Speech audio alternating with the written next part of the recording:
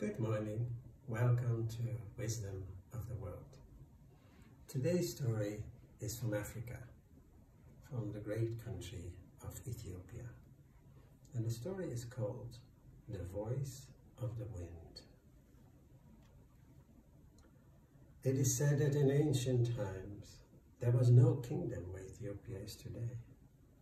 The land was ruled by a great serpent, Arwe, whose skin was as tough as iron and who was the length of a river. Arwe consumed all man's crops, his sheep, goats, and cattle, and he demanded the daughters from the inhabitants of the land. If they did not meet his demands, Arwe thrashed his tail in anger. The earth shook and boulders fell from the hills. He was greatly feared by all. Then a stranger came to the land, and through his cunning ways he was able to destroy the serpent. But that is another story that we are not going to tell right now. The story of today goes like this. Long, long ago, a farmer was harvesting his crop of cotton when a large snake slithered towards him. "Please hide me," the snake pleaded with the farmer. "My enemies are after me and I'll be killed." The farmer stepped back as he was afraid and he wanted to escape. But then he said, "Snake, although you are well known in this land for your bad deeds, in my view, it is right to have compassion for one who is hunted." The serpent uncoiled itself under the gaze of the frightened farmer. And then the farmer said, "Snake, I'll hide you in that heap of cotton at the edge of my field." The snake had just been hidden when the hunters arrived with spears and hunting knives.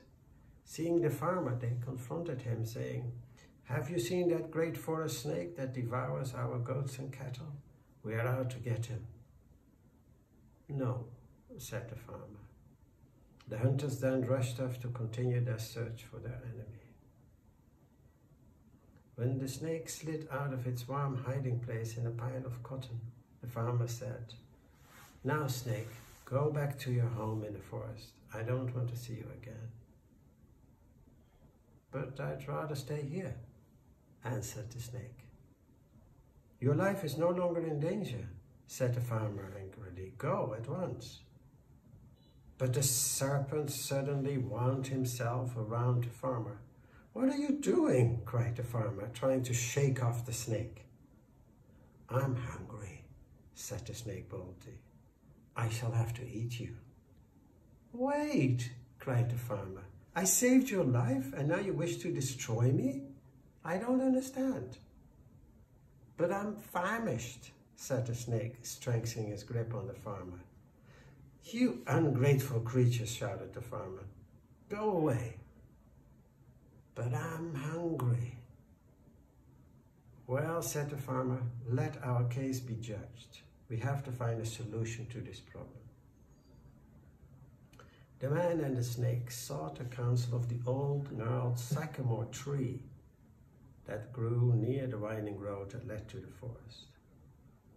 The tree listened attentively, then said, "Farmer, I stand beside this dusty road and offer my branches as shade to all the weary travelers that pass this way.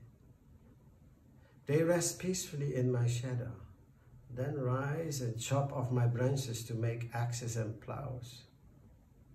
"Yes, I know that they do," said the farmer. "Although I am generous to man, he is very ungrateful," said the tree. "Therefore I cannot judge this case in your favor." The farmer went pale and grew very worried when the tree added, "The snake is entitled to eat you."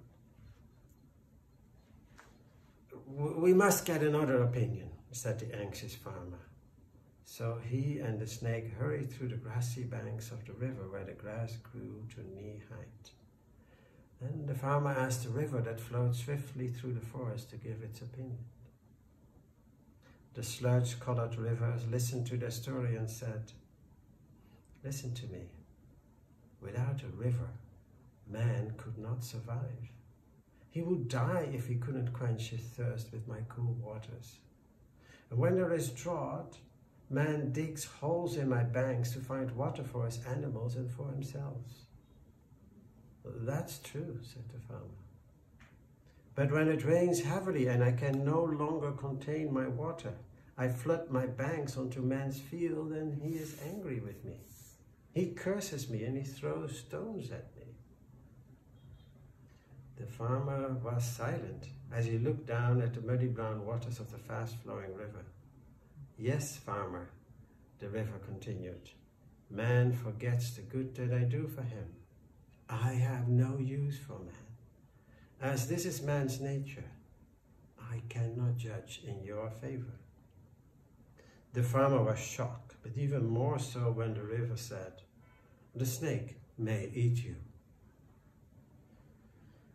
In desperation, the farmer told the story to the grass that rustled in the breeze that blew across the open land. The grass listened for a long time and then said, "Farmer, I grow silently in this valley. I give food to man's cattle and goats. Man uses me to thatch the roof of his house as a means of protection. I am very useful to him." "Yes," said the farmer, agreeing with the grass. "He even uses me to make baskets for storing his food," continued the grass. "And I continue to grow more for him." "That's correct," said the farmer, trying again to shake off the snake. "But what happens then?" queried the grass. "When I'm old and a little tough, man burns me. He plants grain in place of me, and then he weeds me out of the way and destroys me if I grow between his rows of planted seed." The farmer and the snake waited for the grass's opinion. "Man is not good," said the grass. "On account of this, I cannot judge in your favor, farmer. The snake may eat you."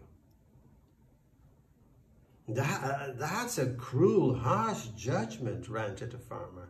He left the grass and hurried away. And on the road back to the forest, which was the resting place of the great snake, they met the wind. The farmer was without hope, but he told this long story to the attentive ears of the wind, who was swirling all around them. The wind considered the situation for a long while and then said, "I see that all things live according to their nature. The grass grows to live and man burns it to stay alive. The river flows according to its nature and it cannot help overflowing its banks from time to time. It is only right for man to be angry when his fields are flooded because they are his livelihood." "What about the tree?" asked the farmer. "The tree nurtures its branches both for beauty and shade, and for other uses. And no one can blame the tree, grass, or river for their judgments." The cotton farmer was desperate. There was no way out for him. The wind whipped around him and continued, "This is not a matter for judgment, because all things act according to their nature. So let us dance and sing in appreciation for the way things are," suggested the wind. So the wind gave the farmer and the snake each a drum to play. In order to make music, the snake had to release its grip on the farmer. Then the wind sang to the snake, "As it is your nature to eat man, eat the man." And the wind said to the farmer, "As it is your nature not to be eaten, do not allow yourself to be eaten." That is correct, said the farmer, relieved. Realizing that he was free of the snake, the tired farmer ran all the way home to his village and did not stop until he reached his cotton field. So the moral of the story is that all things live according to their nature. Thank you.